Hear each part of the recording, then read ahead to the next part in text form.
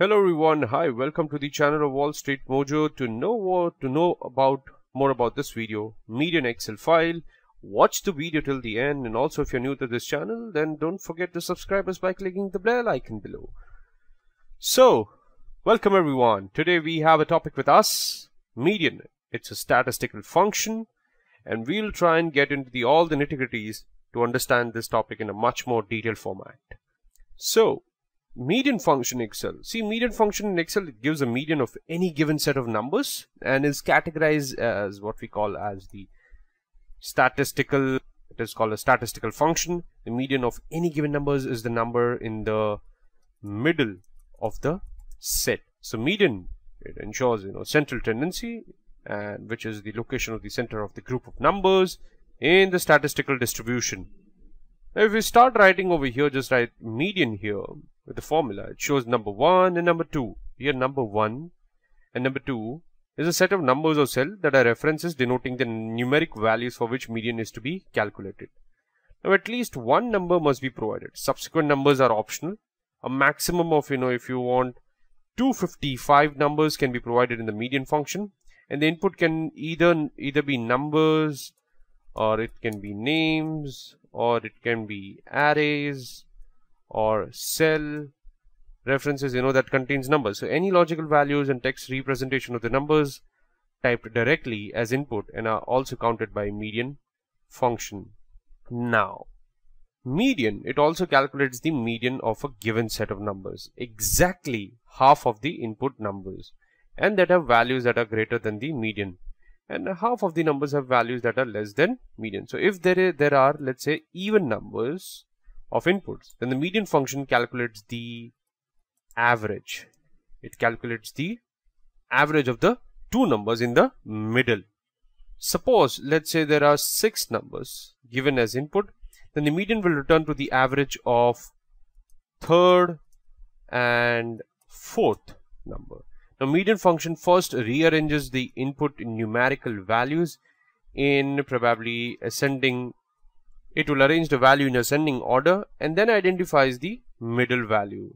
Let's start with the illustration to give you an insight how this function will be used.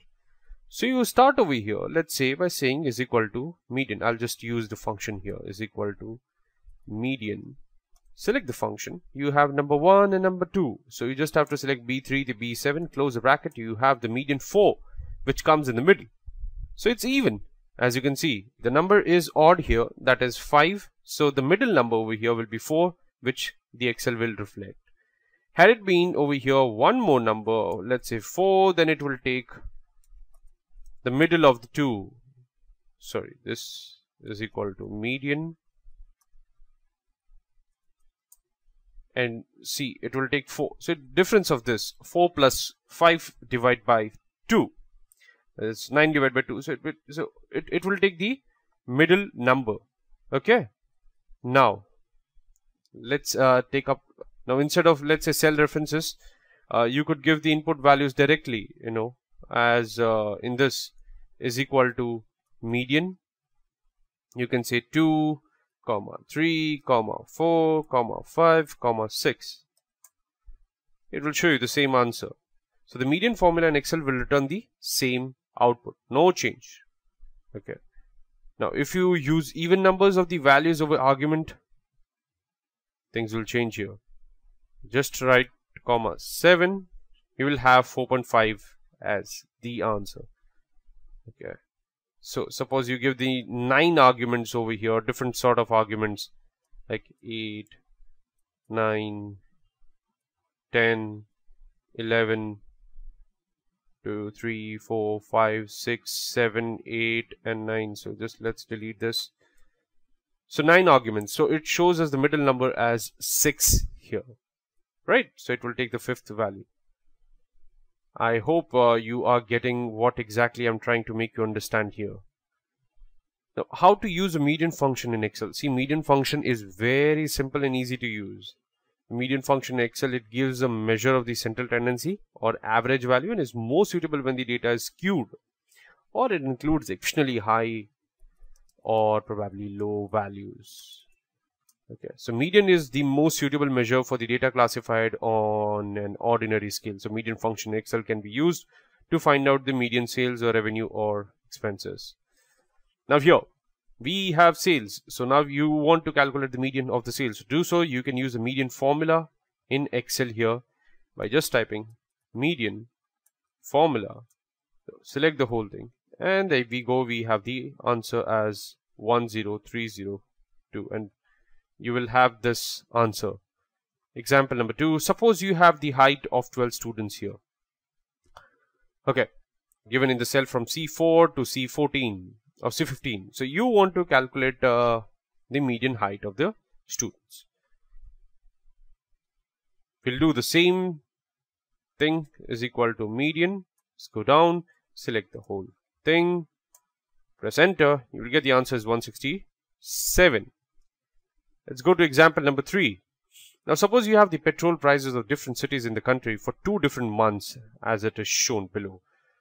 For August and September for different cities, you have 2 different calculations here to make. So now you want to calculate the median petrol prices for both each month and then compare the prices based on their median values. So to calculate the median prices for August, you can use the median formula, something like this, is equal to median C4 to C17. Okay, and press enter. It will give us 82.42. Similarly, you can find the median value for September. Just do median here, select the whole table. You will have 82.365 as the answer. Now to find which month has the larger median value, you can use the index formula here. Okay, how will you use the index formula? Index formula will be something like this, is equal to index, open the bracket. Okay, we'll say F4 to F5, the months, because that's the array. Inside that we'll use a match function here. Now inside the match function we'll also use called max function, and in match function we will use max of August and September. Close the bracket. The lookup array is G4 and G5, comma, exact match. Close the bracket and close another one. You'll see August has the highest value. So I mean, why would someone will apply this big formula to get answer? I mean, someone can just look 82.42 and 82.365. No, when you have a huge set of data of thousands or probably millions of data, you don't have time to see for all the data. You have to use a formula to get an answer, right? This is just a hypothetical example to explain you. I hope you guys are getting it, what I'm trying to explain here. Now, let's say you want to compare the marks with the median over here. If you can see, you have the marks obtained by student in a class, and the marks are given in cell D4 to D23 here. So now you want to compare the marks with the median marks obtained. So if the marks obtained, let's say, is greater than median, the student will be considered as above, and otherwise the student will be considered below average. So to do so, you can use the median following, like, the median formula, saying is equal to if this value, if the D4, if the marks, if this is greater than equal to the median value, you will say if the marks is greater than the median value of select. Okay, we forgot to take the formula here. Median of what? D4 to D23. Just fix this completely. Fix this one. Okay. Once you do that, comma, you'll say above average. Whatever you want to write in text, it should be in the apostrophe in this way. Comma. If that is not the answer, if the value is false, then you will say below average and close the bracket. That's it. Well, you will have an answer for all of this above in this fashion. Right. So you will have answer. Now you can simply drag and rest all the students will get the performance of each student in this fashion. I hope you have got the answer that how things have been calculated. But now I want to explain you that there are a couple of things that you should remember. See, median function in Excel, it gives the median of any given set of numbers. At least one number should be provided as an input to the median Excel function. A maximum of 255 numbers can be provided as an input to the median function in Excel, and the input can be either numbers, names, arrays, or references, and the logical value are also counted as the numbers by the median function in Excel. So I hope you have got a fantastic idea regarding this topic. You have got an insightful information. If you have learned and enjoyed watching this video, please like, comment on this video and subscribe to our channel for all the latest updates. Thank you everyone. Cheers.